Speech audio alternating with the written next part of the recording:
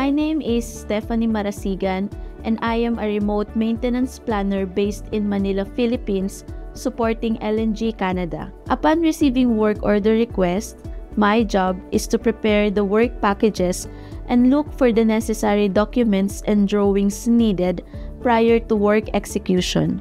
That includes tasks like checking the requirements of scaffolds, looking at the lifting plan, and making sure that our planning includes all the information needed by the execution team. This is my first time using a digital twin for work, and I am amazed at the value that it can provide for the planning stage by utilizing it. It is exceptional that it makes our work much easier. As a remote planner, it would be difficult for me to visualize what the plant looks like. There are also activities taking place on site that we are not aware of. But with Digital Twin, we have the access to view all ongoing maintenance activities and information related to its corresponding permit. Previously, I used to search equipment and documents in ASAI and other system applications.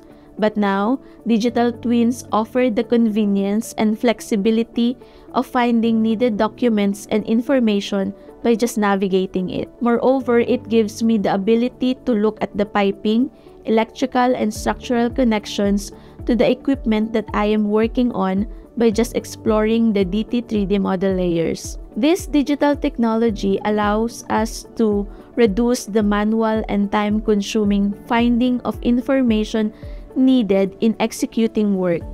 It simplifies the way that planners work today and shortens the time that it takes for us to prepare work packages. Now I can just select and put everything I need into the work packages, do the annotation and markup of documents for any additional notes required.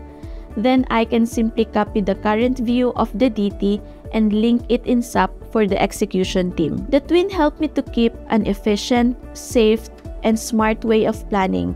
These new ways of working that DT provides will improve the planner's productivity and address challenges that we face as a remote planners. I look forward to exploring what more the Digital Twin can offer in the planning space. I am excited about all the potential we have yet to unlock.